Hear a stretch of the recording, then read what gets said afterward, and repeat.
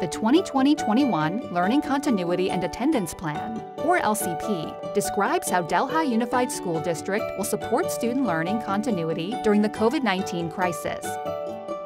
In developing the LCP, Delhi collected feedback from stakeholders through surveys, virtual board meetings, and through social media. Delhi USD currently serves 2,507 early transitional kindergarten through 12th grade students who learn in our 5 schools and who are supported by 298 employees who embrace the district mission to advance future leaders' creativity, individuality, talents, and abilities through rigorous, dynamic educational programs.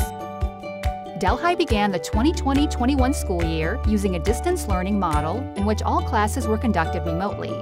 To support student success during this time, the following were prioritized: ensuring that all students have access to devices and connectivity, keeping students engaged and learning, and maintaining a high-quality education.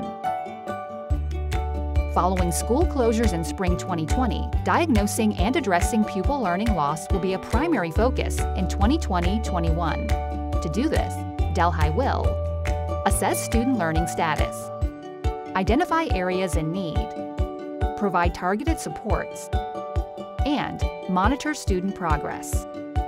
To learn more about Delhi's efforts to support student success during these unprecedented times, please refer to the LCP infographic and supporting documents available online.